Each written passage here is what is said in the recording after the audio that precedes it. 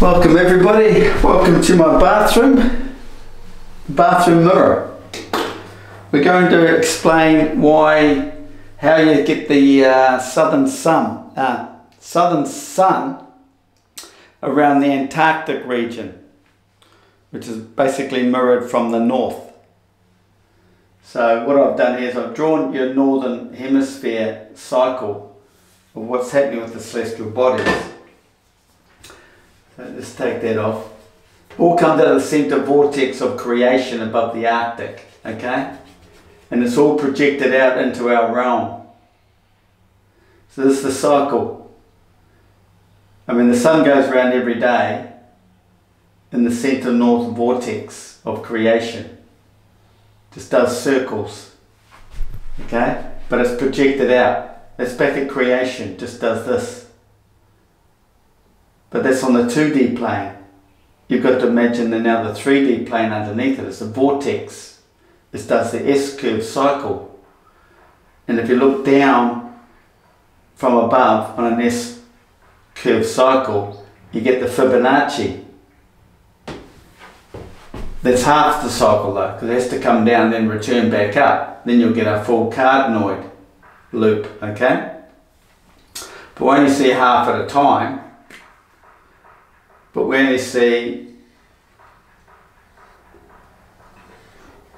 so this half coming up on your horizon, going over and down on your horizon.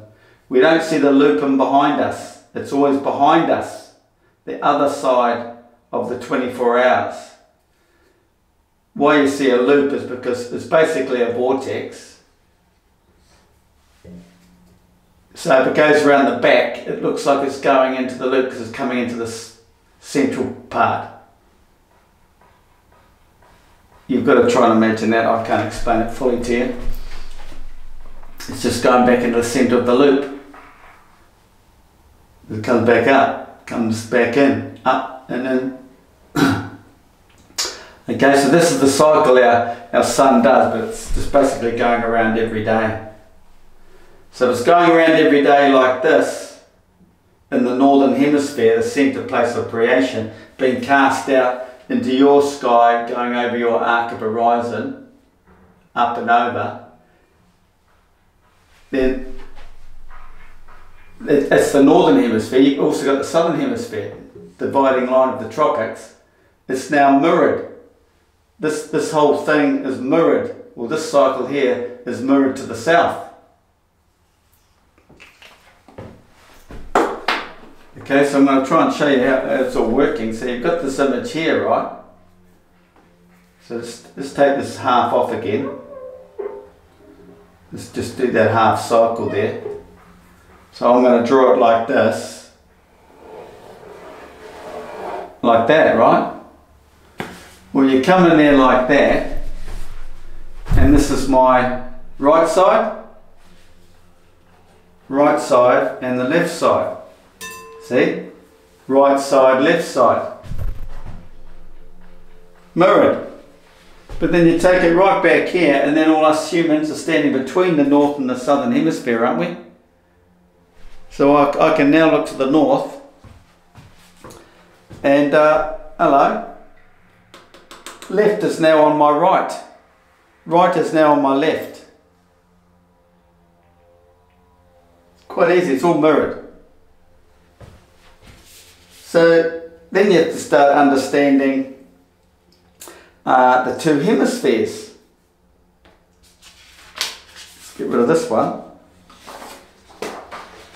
What you weren't taught at school is, let's just draw the big flat earth system, and then we'll draw a tropical gap. Whoop, pen doesn't work sideways. Now it's stopped. Okay, there's your tropical gap.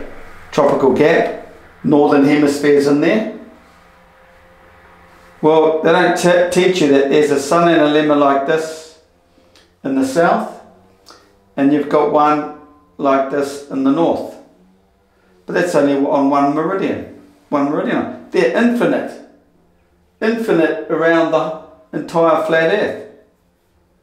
So if you're getting, why would you get just one mirror image from there to here, when that mirrored image would be anywhere out here? They're infinite. We do 1 million of them, 2 million, 6 million. They're infinite. But man only sees one within his arc of horizon. There's only one for each man. His two eyes see just one image because it's within his arc of horizon, from east to west. Okay? So this is like a magnet. It breaks down. You could say you've got a north pole in the centre and a south pole all the way around the south here, because it is the northern hemisphere and the southern hemisphere. But then as you step into the southern hemisphere, you can now break it down to a north and a south. It's like chopping down a magnet. You've stepped into one side of the magnet. Now it becomes two. See, there's your line there, dividing line.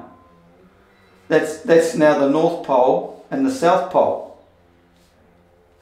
They don't tell you that. They don't tell you that the Antarctic is actually a North Pole.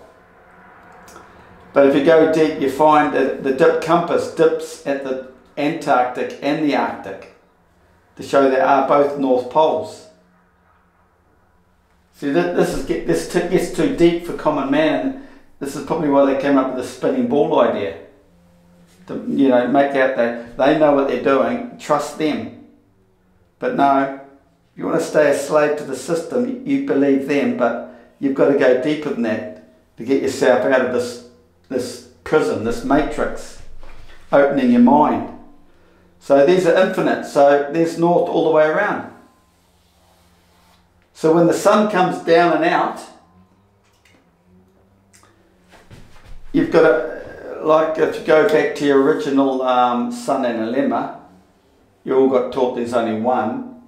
So it goes around the northern hemisphere here, right? And then comes down into the southern hemisphere. Around and back up. So once it crosses that point there, the sun is now in the southern hemisphere, which means it now, because you've got your point in the north, well we have that point down here in the south.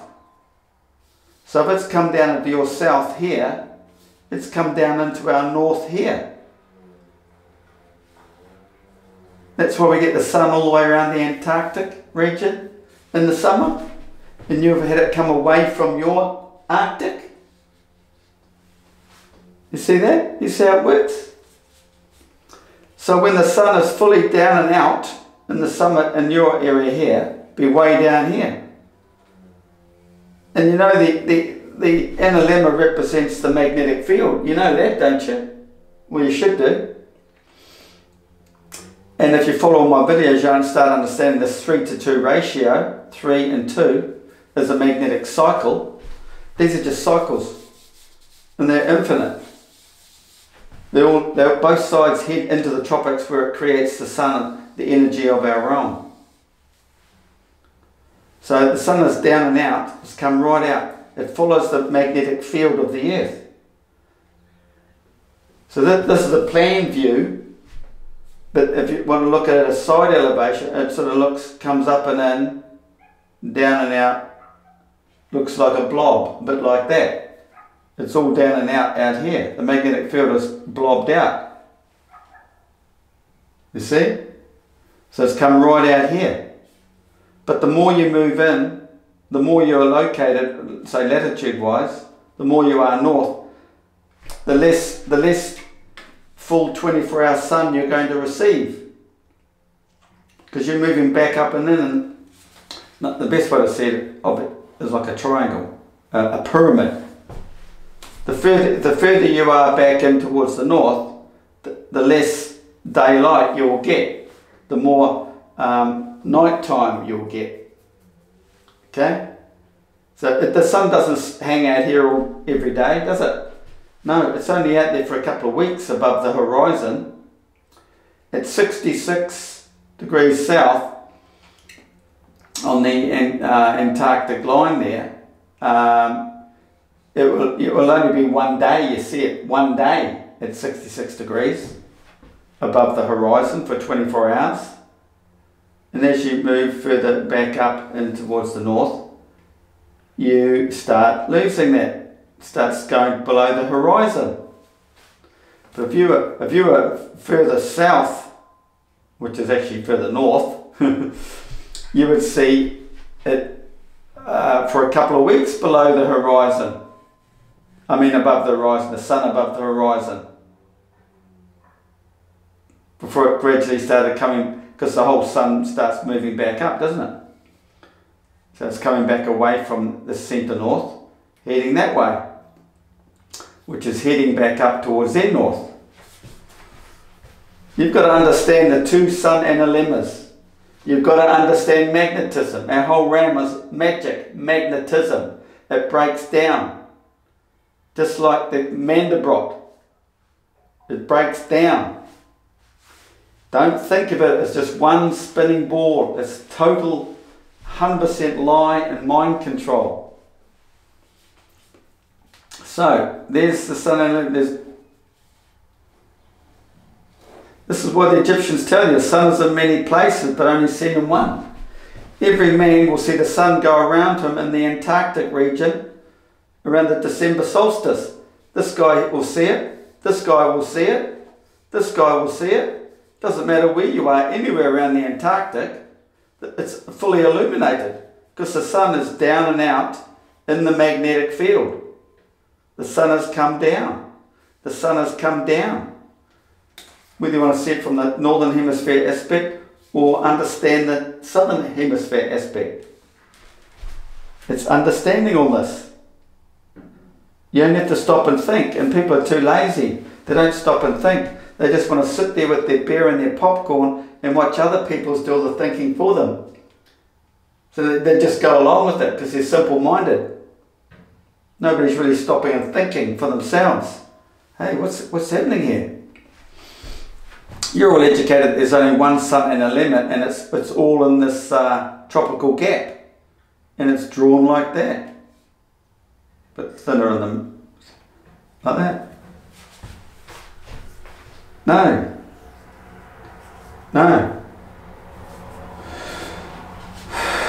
You know, it's a tricky thing. Understanding the flat earth is a tricky thing. Very hard to explain sometimes. But realise up in the north, there's a crossing, the sun's crossing an analemma coming around down to the south. Well, that crossing is down here. We're mirrored, it's opposite. The 2 feet, the feet of the sun analemma, they both meet. Well, it's up here, not the tropics. They both meet on the banks of the Jordan, it's described in religion. 2 feet. All the energy is created at these 2 points when the sun comes around. So the image of the sun, you could say, is there, because it's basically moving around every day. This is how we can see it in known physics. We can relate to it consciously. If you put the sun there and the magnetic field build up is right there. As the sun moves around here, that loop there and that loop there will catch it in there. The magnetic field will change here to catch the sun there. Magnetic field is flowing all the time. As the sun comes around, the magnetic field spins around the sun, shoots up and feeds up into the Milky Way that goes over and feeds the real sun in the centre here. It's just an image that we're actually getting in here. But that's where the energy is being created, in the tropical gap between the 2 capacitor plates, Capricorn and Cancer, in a metaphysical point of view. Point of view, concept, understanding. Northern hemispheres, look at them all the way around. When the sun's down and out, it's out here in our north. That's the southern hemisphere, north. It breaks down. Got one up in here, north and south for you guys. We have a south and north here, mirrored. Fold it and back up in half, comes up to the centre. Now that I've really confused you all, realise creation right back there in the centre Arctic, we cannot see, cannot get to. That, let's say it's minute, pinpoint, nothing, but it's exploded and it's between the tropics. So this area here, around here, now becomes that spot back in the centre of creation. This ring here. That loses people too. You think, well, how can that centre spot, the black hole, be out here? That's hard to explain.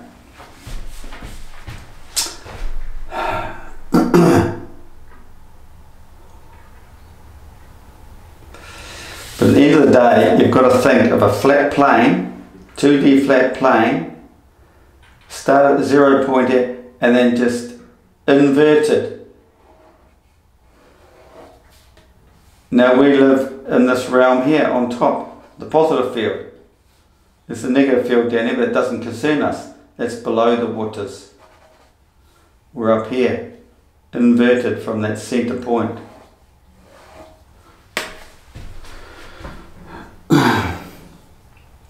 Well,